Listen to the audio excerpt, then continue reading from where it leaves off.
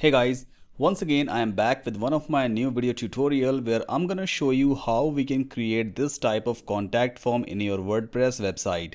My name is Saddam Qasim and I'm a WordPress expert, and today we are going to create this type of contact form with the help of a free contact form plugin. So I'm gonna show you how we can arrange the fields in 2 or 3 columns as well. We are going to make this kind of form where when someone fill up the details, then all those details will be sent to a specific email address. So let's get started.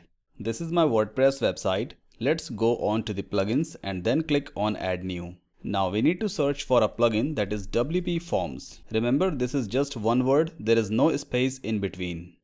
So the first plugin is contact form by wpforms. This is 100% drag and drop based contact form builder that can help you to make any type of contact form easily. Just install and activate this plugin. This is the welcome screen of wpforms plugin. Also on the left hand side, you can see a new tab has been added. So either you can simply go onto this wpforms and then click on add new, or you can directly click on this create your new first form from the wpforms welcome screen.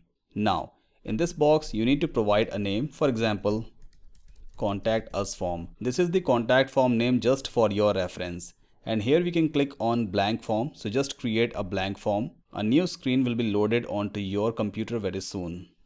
Okay, so this is the WP form builder screen from where we can easily drag and drop the elements from the left hand side in the right panel, and we can create our own desired contact form. These 8 to 10 fields are completely free for you as we are using the WP forms free version.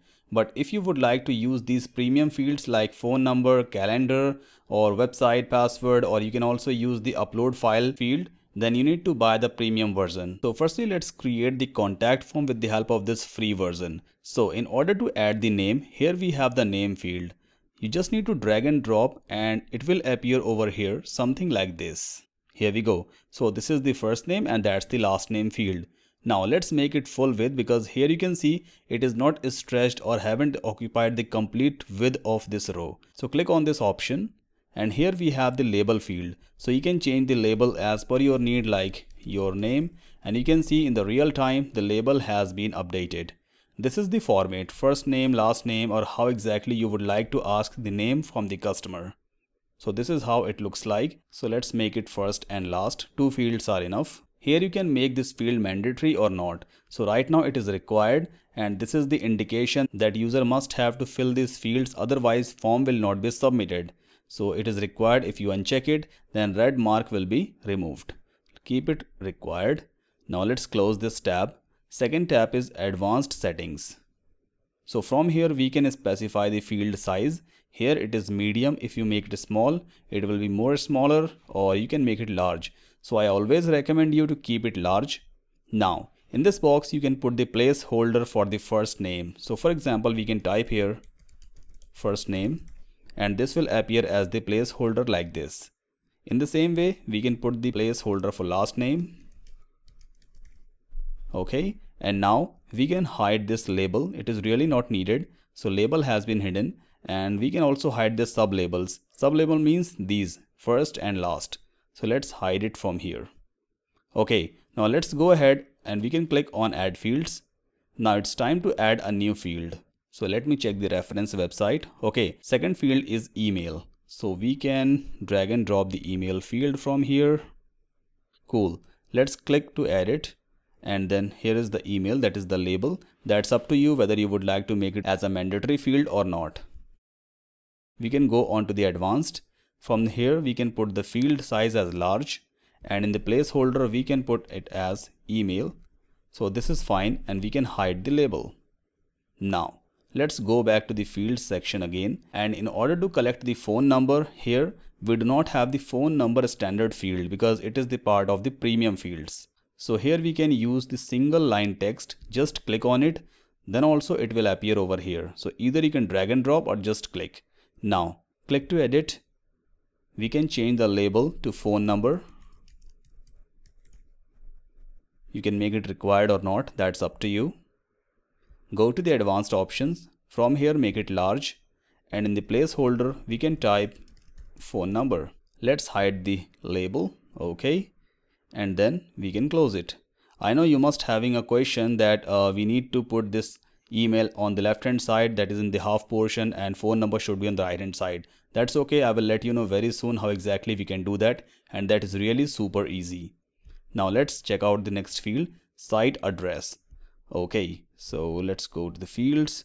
In order to collect the site address, again we need to use this single field, because for the website collection it is a part of premium fields. So either you can simply drag and drop, or we have this phone number field, just duplicate. You can see this icon, just click on it and duplicate it. Okay, now click to edit. Here we are on the field options, single line text.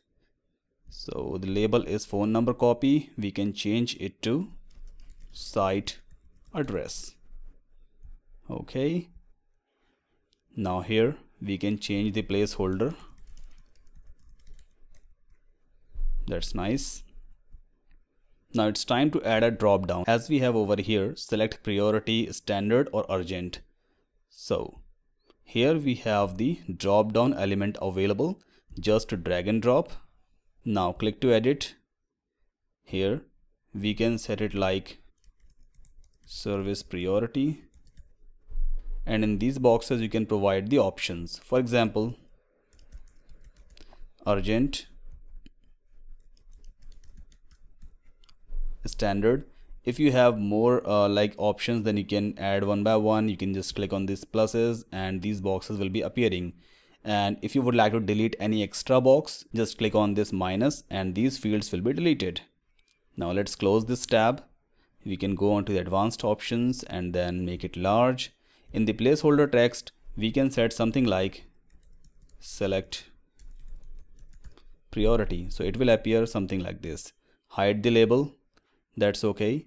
All right. Now last field is, I think, message. Yes, other information or comments. So for for collecting the message, we need to use the paragraph field. So here we have paragraph text. Just drag and drop. Now click to edit. Here we have this label. Make it message. And remember, in case of paragraph text field, if you increase the size to large, then height of this box increases, but width is always 100% by default. So here I suggest you to make it small. So at least this will be appearing something like a 2-line box. In this box, we can put something like other information or your message and hide label. Okay, that's all we had to do. Now let's go ahead and we can arrange few fields in 2 columns. So already the name field is in 2 columns. We don't need to do anything with this field, but with email and phone number, we need to adjust email in the 50% half portion and phone number should be on the right hand side. So let's click to edit on email field.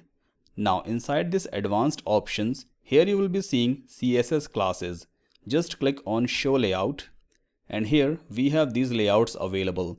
So in order to arrange the fields in 2 columns, we have this first section. Just click on it.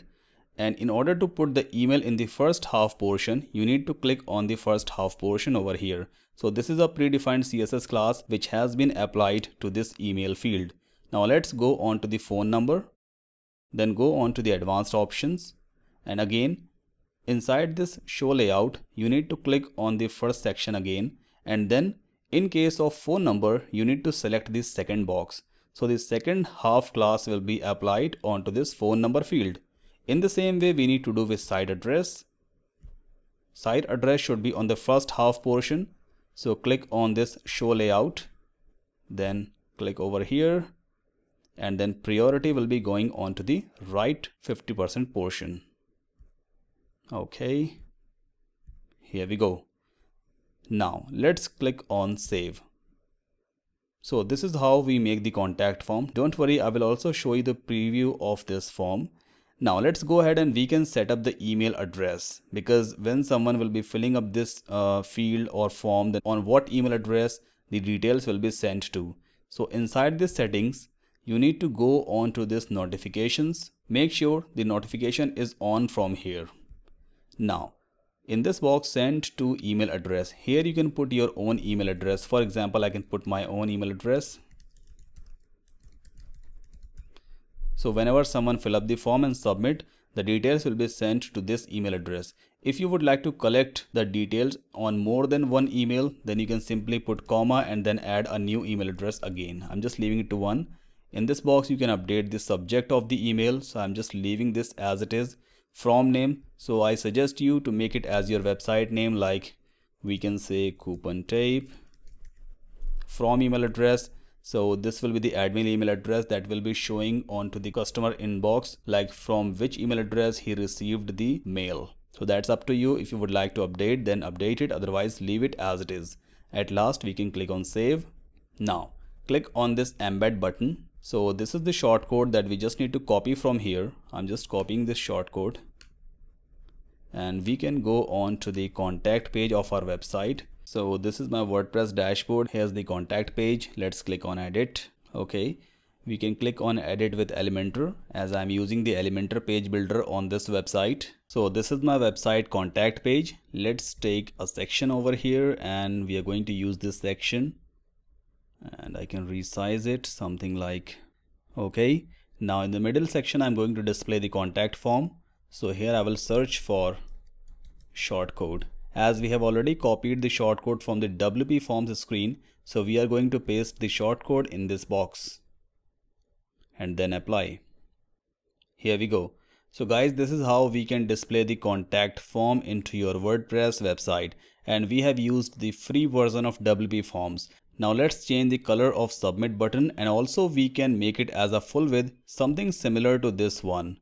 So in order to do that, you just need to go on to your WordPress dashboard. I'm just closing the WP Forms screen, and we need to add a new plugin. So just click on add new. In the search box, you need to type for CSS.js.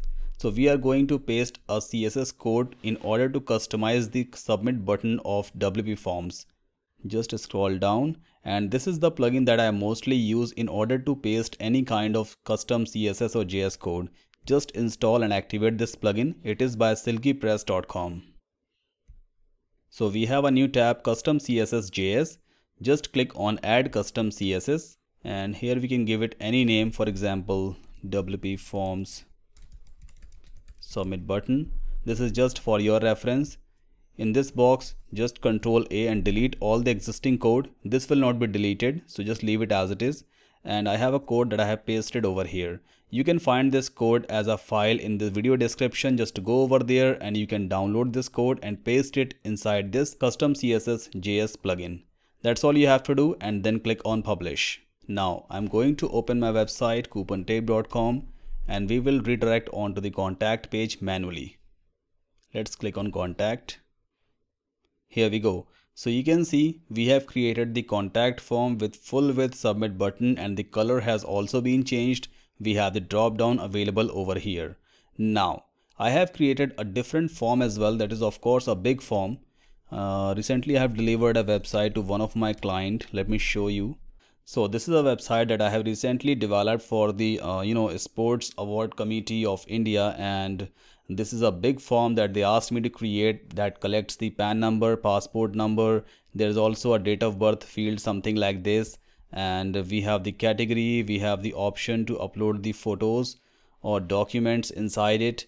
So this kind of form can also be created with the help of WP Forms, but you need to purchase the premium version. So let's check out onto the Google first what exactly the original price of WP Forms plugin, that is the premium version. So we can search over here. Okay, we can go on to the pricing. So you can see here the price starts with $39 per year and it goes around $299. So here you just need to go on to wpscratch.com, and on this website you can get this WP Forms plugin at a very huge discount. I think in $10 you can purchase this plugin. So simply type here WP Forms. Okay, so these all are the plugins which are related with WP Form terms. Click on view all results. So these all are the extensions of WP Forms. Let's scroll down. We can go on to the second page. Okay. Here we go. So this is the form, WP Forms drag and drop WordPress form builder. You can simply purchase this plugin for just $10, and this provides you all the features and functionalities that you need in order to use a premium version. all those premium fields will be unlocked and you can use it on any number of websites. There is no limitation, plus you can get 1 year free updates as well.